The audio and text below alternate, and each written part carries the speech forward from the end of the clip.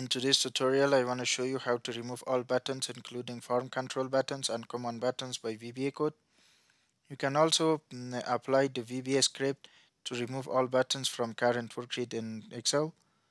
In the worksheet that contains the buttons you want to remove, press the Alt F11 keys and it opens the Microsoft Visual Basic for Applications window. Click the Insert tab, select Module, and paste the following VBA code into the module window. Then press the F5 key to run this code.